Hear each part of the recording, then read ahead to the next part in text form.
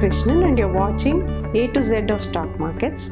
Today let's look at T for technical analysis. If you're interested in the stock markets, you would have heard a lot by now about how much of research you need to do before buying a company stock. Basically, investment grades like Warren Buffett or Peter Lynch ask you to deep dive into a company's business, understand it thoroughly, look at its balance sheet and P&L account, and assess its competitive advantages before taking exposure to a stock. All of this is encompassed within the term fundamentals of a company. However, there's a lot to a company besides its fundamentals too, right?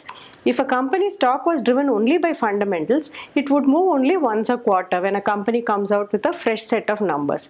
But as we know, stock prices move quite actively intra-month, intra-day and intra-minute too. You have these wild swings happening every minute of the day. So what causes stock prices to move without fundamentals changing too much through the day? This is what technical analysts look at. Technical analysis is the study of a stock's historical price, volume and open interest movements in order to gauge how it may move in future. Technical analysts believe that the markets are pretty smart. So they believe that every bit of relevant information about a stock, be it the company's financials, prospects, external environment, global factors or even policy moves are already embedded into the stock price moves. Therefore, they believe that by analyzing a stock's history, price trading, volumes and so on, they can arrive at a prediction on how it may move in future as well. We need technicals because stock prices are not all about numbers and fundamentals. Human emotions can play a big role in the movement of stock prices from day to day too. For example, a fundamental analyst may think that Gillette India is an excellent stock to own. After all, whatever the economy does or whatever happens to the world in general, men will need to shave every day, right? Therefore, people think that Gillette is a great stock to buy. However, if there is a bear market on, Gillette India stock may fall just as much as its other not so sound peers. Why does this happen? This is because investors who are willing to pay 50 times PE for the Gillette India stock just a few days ago, the moment the market starts falling, they start to lose confidence in their own predictions and may be willing to pay only 40 times. Therefore, though fundamentals give you the impression of precision, that is, they put an exact PE to each stock, that PE can keep changing based on human emotions. This is why technical analysis can help you choose the right time to buy a stock and the right time to sell it too. In the 17th and 18th century, when technical analysis first made its debut, people used to actually plot the stock prices or the prices of the commodities that they tracked on graph paper and carry it around with them in order to do their analysis.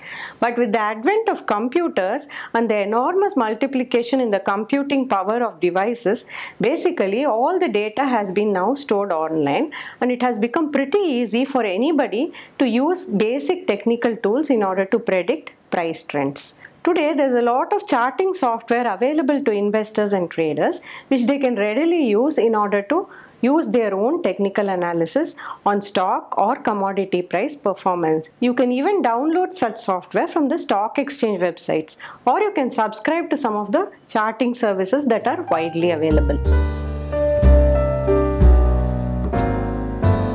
If you listen to a technical analyst making predictions, you'll hear some colorful terms being used like head and shoulders, double bottoms, homing pigeons, harami patterns and so on. Actually, technical analysts use a basic set of tools in order to make their predictions.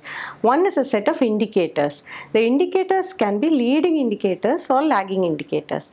Leading indicators are indicators from the charts which can help you identify a trend which is yet to come. Lagging indicators provide confirmation of a trend that is already in place. Apart from this, there can also be trend reversal patterns that can be used to find out whether a stock is going to reverse from its current direction. There are various reversal patterns that technical analysts use. Patterns like double bottoms, double tops, head and shoulders, etc. are usually trend reversal patterns that people use to gauge whether they should reverse their trading positions in a stock. Apart from this, there is a whole set of oscillators that people use. You will hear terms like RSI, MACD, Bollinger Bands and so on. These are basically supposed to signal to you whether the stock is in an overbought zone or oversold zone in the market. That is, whether there's too much of buying interest or too much of selling interest in the stock. That too can help you be ahead of the market and take winning positions on your trades.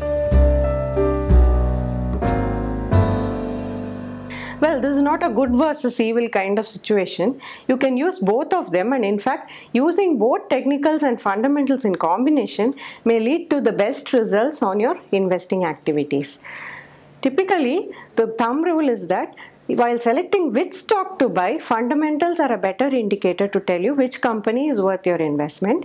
When deciding when to buy it, technicals are an excellent way to find out whether you're getting your timing right or wrong.